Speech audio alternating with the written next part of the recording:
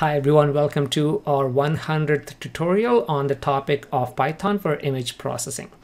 We are in the middle of understanding the terminology that goes into deep learning. And we talked about various terms like activation functions, loss functions, dropout, and other terms. But in this video, let's talk about categorical data, which is not, technically part of deep learning. In the sense, it's not technically part of building a model, but it is a crucial step for pre-processing your data, especially when it comes to multi-class classification.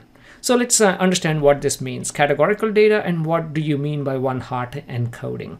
So one-hot encoding for categorical data, first of all, let's understand categorical data. Categorical data means anytime you have variables that contain labels rather than numeric values. For example, you get a cat and a dog and so on. I mean, in the last couple of tutorials, we use CFAR10 dataset, right? So there we have a truck and a car.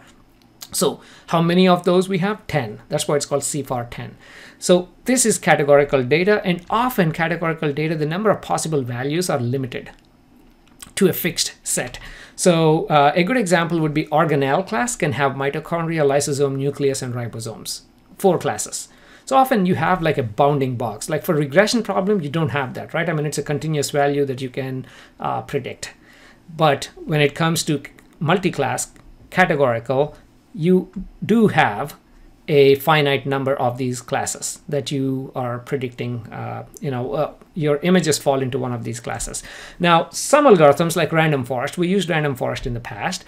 They can work with labeled data. They can work with mitochondria, lysosome, and nucleus and ribosomes, but many machine learning algorithms require you to convert this into some sort of a numerical value, and there are 2 ways you can convert them into numerical values. One, integers. And we have done this in one of our random forest tutorials. We converted these into 0, 1, 2, 3. Right? That's basically numerical. So integer encoding just converts your labels, whatever those labels, into 0, 1, 2, 3, 4, and so on. Okay.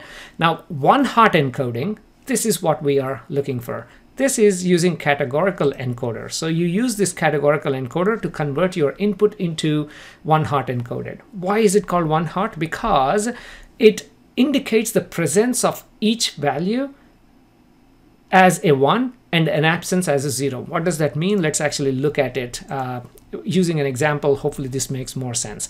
For example, this is my data. You have like 1, 2, 3, 4, 5, 6, 7, 8. And then my organelle here is mitochondria, lysosome, lipids, lysosome, mitochondria, lipids, and lipids. So if you convert that to numerical, it's very easy. Mitochondria is 1, 1, lysosome is 3, lipids is 2, or it can be 0, 1, 2, right? So this is numerical encoding. Categorical encoding is it reorganizes this. So now you have mitochondria, lipids, and lysosome. So look at your first data point. What is it? It's mitochondria, right? So if you look at your first data set, mitochondria is 1, lipids and lysosome is 0. My second data point, same thing, mitochondria 1, lipids and lysosome 0.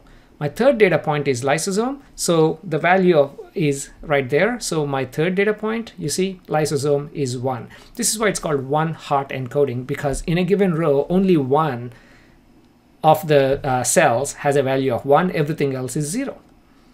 And that 1 represents what class it belongs to. That's it. I hope that makes sense. And it generates one Boolean column for each category, and only one of these columns could take the value of 1 like I just defined. Okay, so that's a quick definition. Now let's jump into our code that we have been using the last couple of times to get a better, to get this in action using Python. So let's jump in. Okay, so this is the example we have been using.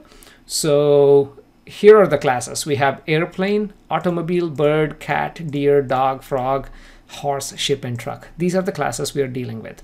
So let's go ahead and import the libraries, and the important libraries here are the CFAR10 from keras.datasets, because this gives us the data to work with, and where is our categorical right there.